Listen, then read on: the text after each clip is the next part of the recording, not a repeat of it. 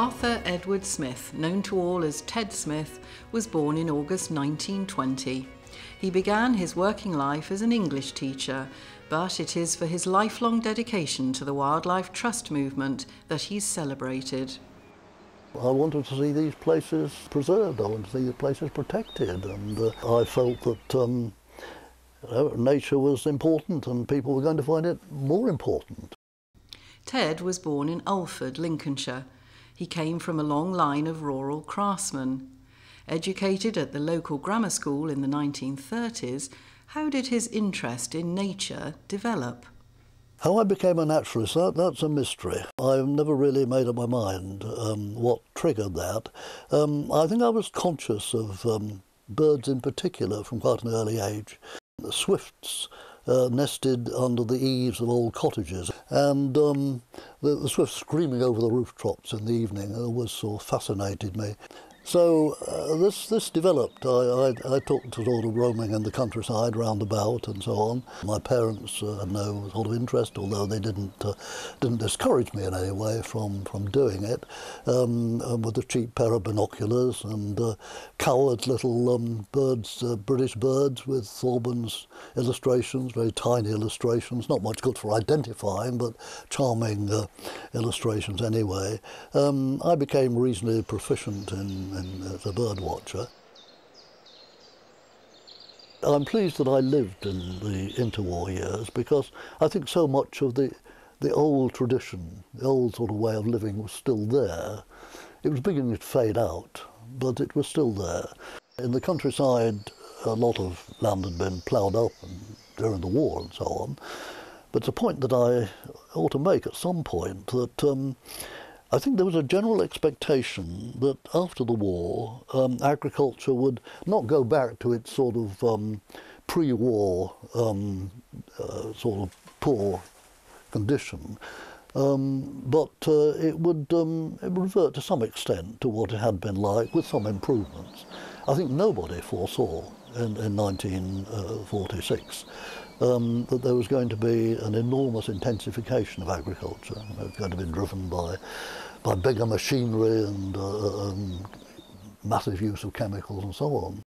After gaining a master's degree in English at Leeds University and a spell teaching in the city and then Norfolk, Ted returned to Lincolnshire in 1948 as a resident tutor in adult education.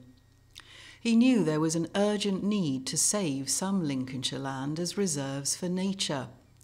Gibraltar Point was one such site, and Ted drew up plans to designate and manage it as a local nature reserve.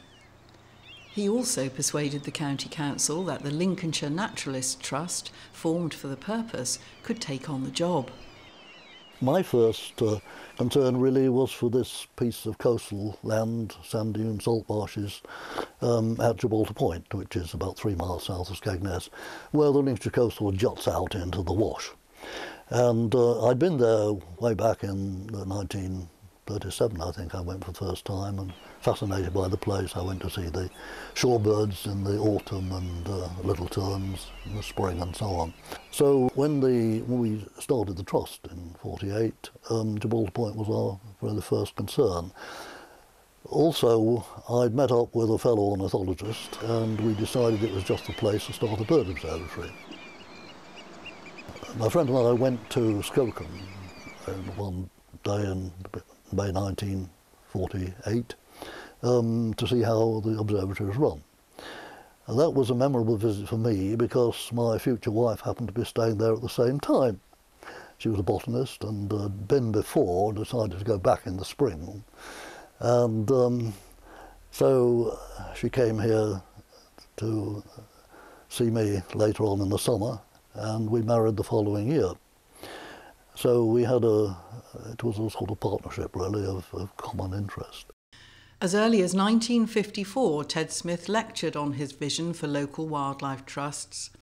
They would be independent organisations devoted primarily to conservation, but most importantly, deriving support from a wide section of the community, and their reserves would offer open access. I think the popular idea of a nature reserve in 1948 was of a place that you put a fence around and kept people out. But Gibraltar Point had to be different. You know, we knew that there was free, open access for people anyway, so we had to reconcile conservation of its wildlife with access. But it also gave an enormous opportunity, of course, to interest people, to provide facilities for research and study and so on. And this is very much on the lines of what the famous Command Paper 7122, which really laid the foundations for nature conservation in this country. It was really their vision, really, of what nature reserves should do. And a little book by Sir Arthur Tansley, who was the first chairman of the Nature Conservancy, had influenced me very greatly about this. It was a very small beginning. I mean, at the end of the first year, the end of 1949, I think we had 129 members. The income, I think, was £82, of which we spent 64. I've often reminded our present treasurer that was that was the best financial position we ever enjoyed. But it grew slowly through the 50s and 60s. As more people come to enjoy this reserve, and there were more than 150,000 in 1966, there is a danger that they will inadvertently damage or destroy some of its interest and beauty. Take the shorebirds, little terns, and these ringed plovers. Their eggs and chicks are camouflaged against natural predators, but this means that people don't see them.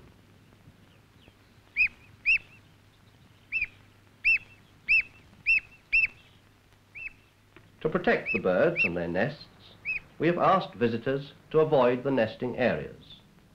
The response has been encouraging. The big heaths of northwest Lincolnshire had been largely afforested in the 1920s and 30s. There were still remnants left by the 1940s, and we were anxious, you know, to protect those. So in fact, the Trust's first acquisitions, freehold acquisitions, were heathlands, Scotland Common and Linwood Warren. And had we not acquired those, I think certainly Scotland would have become sort of chicken farms, or it would have been afforested as most of the Lawton and Scotland heaths had already been. Linwood, I think, would have become a golf course.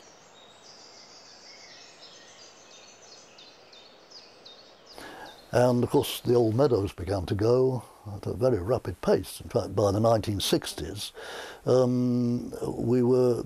were the top of our list of priorities, and we were able to acquire a series of old meadows.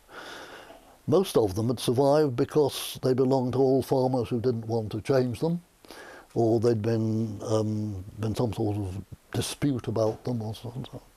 So we've got some lovely meadows now, and of course people are getting now to recreate meadows as well. In the early days, Ted managed the Lincolnshire Trust from his home, but in 1963, with Christopher Cadbury as its president, he was also appointed an honorary secretary of the Society for the Promotion of Nature Reserves. He began to sow the seeds that would lead to the establishment of the Wildlife Trust movement as it's known today.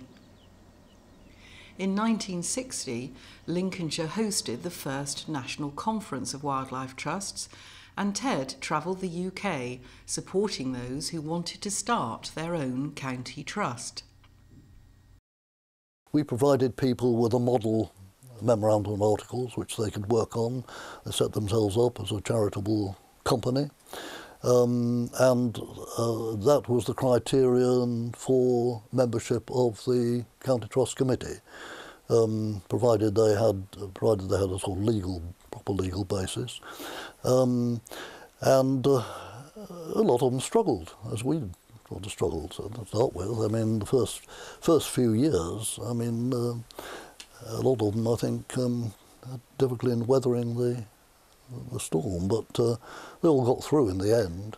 I spent quite a lot of time in going around sort of helping them to get on their feet. One of my main jobs, really. I say they all came through in the end and have grown enormously. When I look at some of the very flourishing trusts now and think back to the early days, what a struggle they had to get going. But what we did was to give them examples of how other trusts had done it.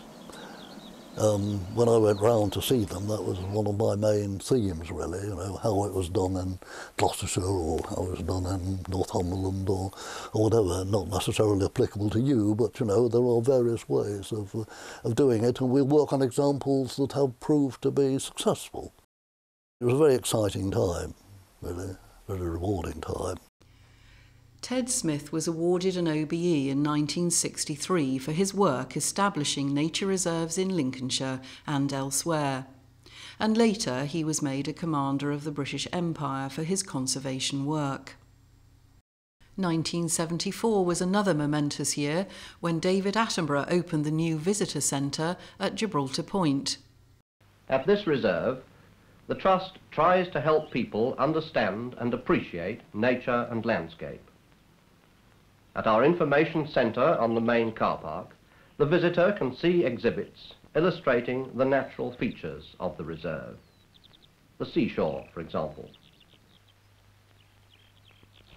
In the centenary year of the Wildlife Trusts, Ted Smith, in his 90s, still serves as president of the Lincolnshire Wildlife Trust, continuing to inspire others in the movement he helped to create.